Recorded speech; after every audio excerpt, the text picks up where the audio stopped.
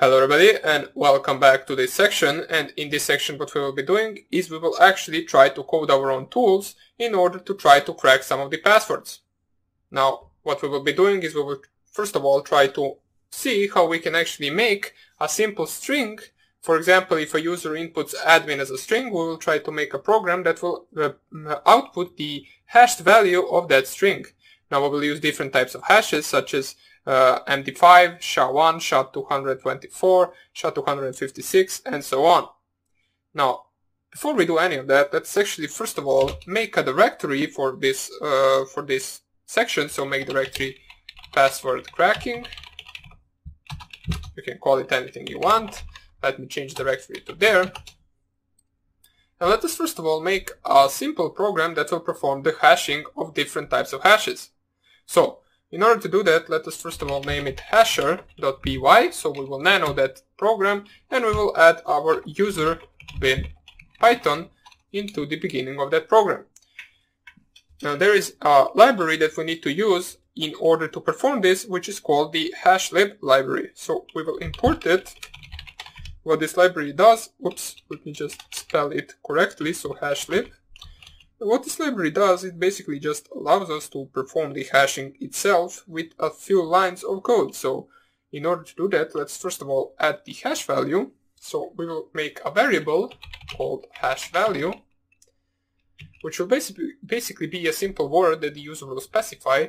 So we will prompt the user, so let us do that with the input, which means that we will be running this with the Python 3. So input, and let us prompt the user to enter a string to hash.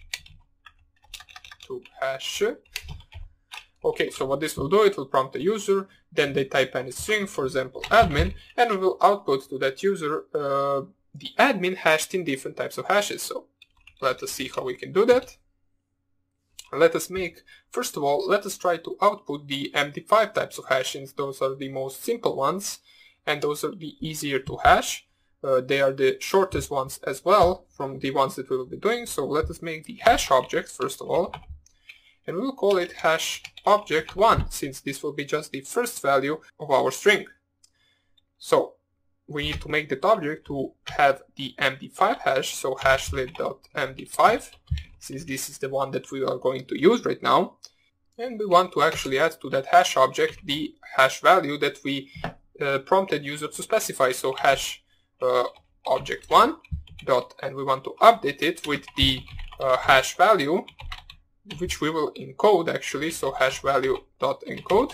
And what this will basically do is it will add this string to this hash object, which then we will actually turn into an MD5 hash with the hex digest function.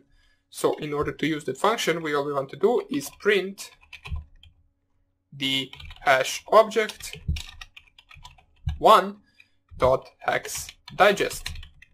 So this function will basically turn this string into the actual MD5 hash. So let us see how that will work. So if everything is coded correctly, we should be getting the MD5 hash out of our program, so Python 3. But first of all, let's make it an executable. Python 3 hasher1.py. It prompts us for a string to hash, and let us type here admin.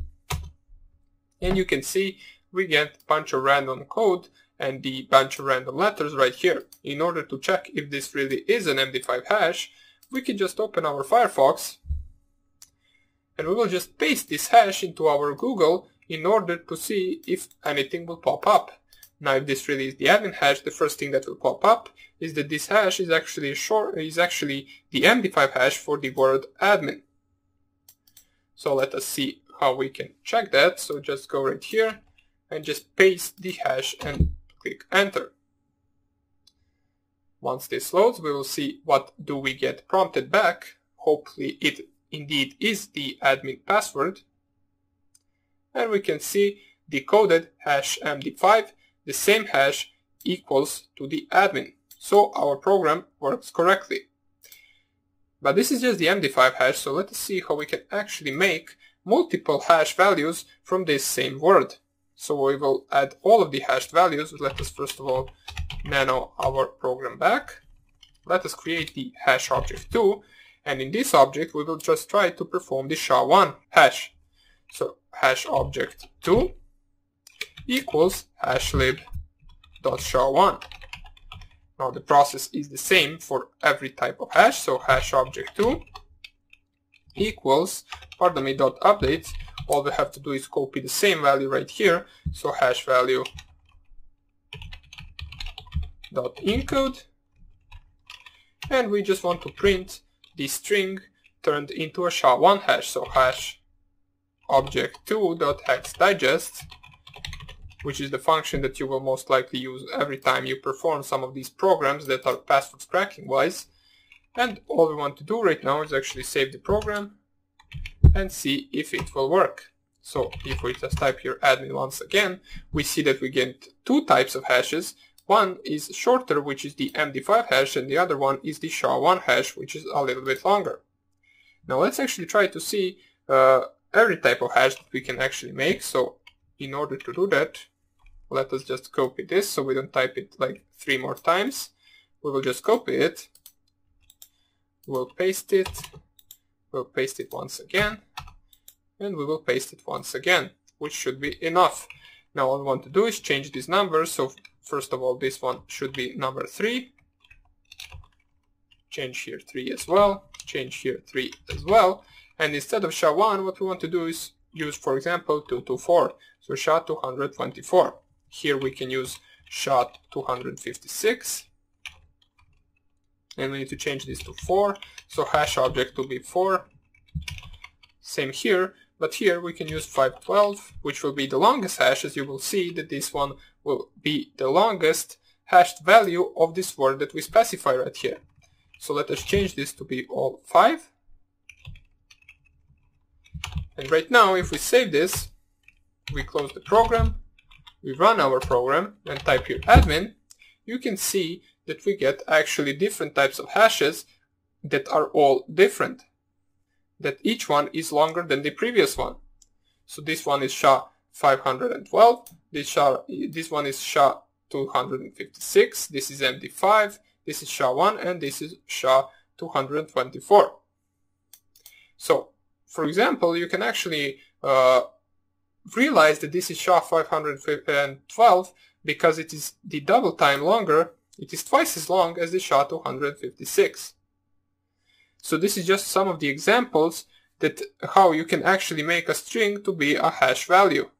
In the next videos, what we will do is actually try to crack some of these hash values and get a string out of them, which is the most useful part. I just wanted to show you how this works and what is the process behind of it so you can understand it a little bit better. For example, if you run this once again and use password, you will get the different types of hash for every version of the hash that we used. So we can see nothing really matches as before. That's because this is a different word. And we will try to use another program, which we will actually try to get the SHA1 hash out of that program to match with a certain string from the password list. So hope you enjoyed this introductory video to the password cracking, and I hope I see you in the next lecture where we will try to actually brute force a SHA1 hash. So hope you enjoyed this, and I hope I see you in the next lecture. Bye!